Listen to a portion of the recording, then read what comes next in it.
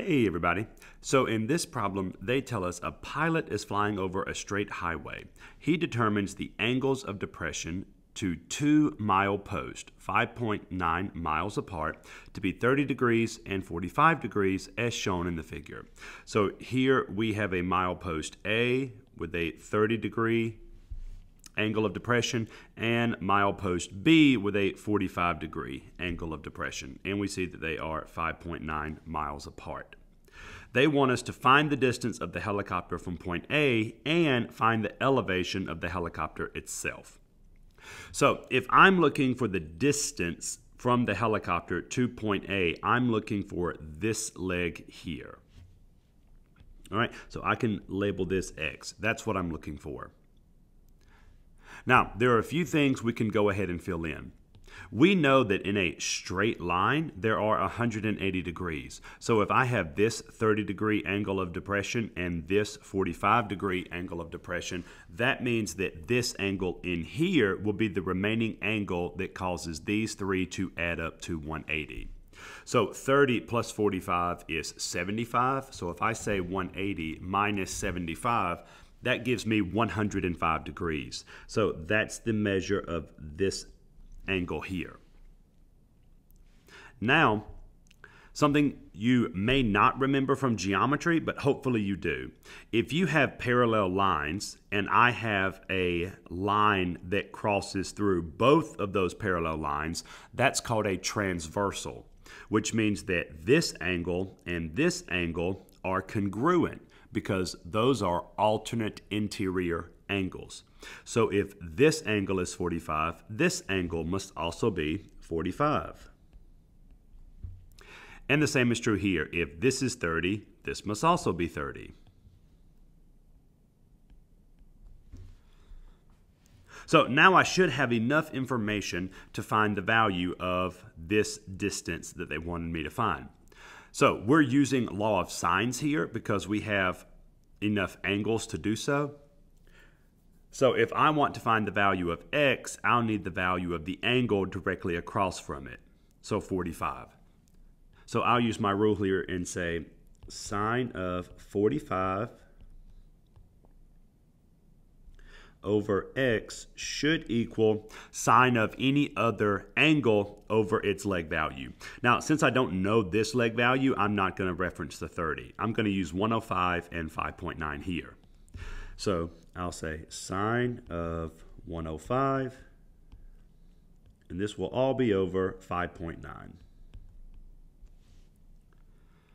So we solve law of sines equations the same way we do proportions. We cross multiply.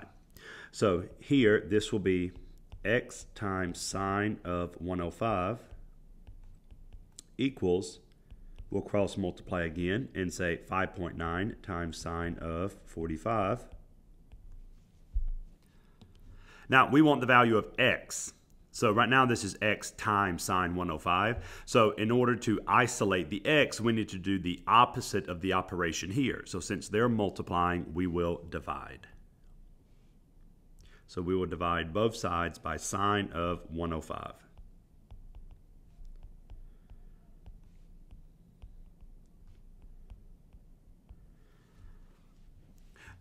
Now, this ratio is the value of X. When you're typing this in on your calculator, you're going to want to make sure that your calculator, its mode is in degrees, because all of the angle references you were given are in degrees.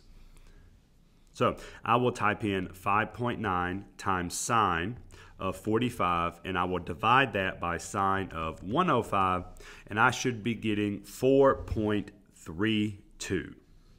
So X here is 4.32 miles.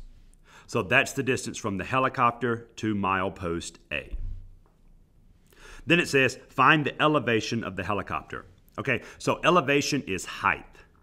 So here, if I took the helicopter and I drew a straight line down, this is my height. So height always makes a right angle with the ground. So now we kind of have a new problem.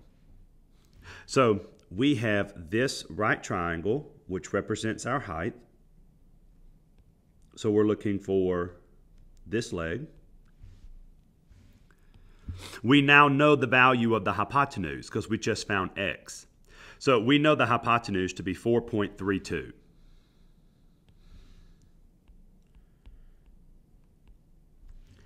We also know the value of this angle because we found that earlier in the problem. That's going to be 30 degrees.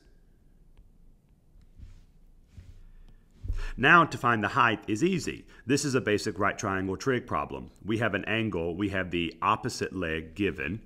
So here we can write that. We know that this is the opposite leg, and we know that 4.32 is the hypotenuse.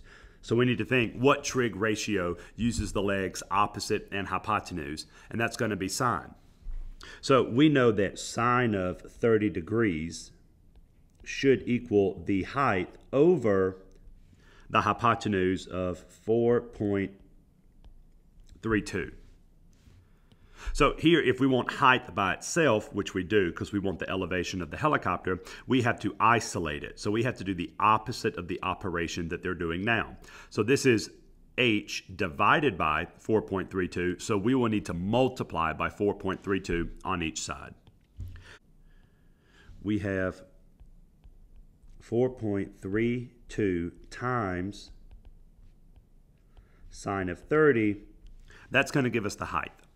And this we can do on our calculator. So 4.32 times sine of 30, and that's going to give us 2.16. So the height of our helicopter is 2.16 miles.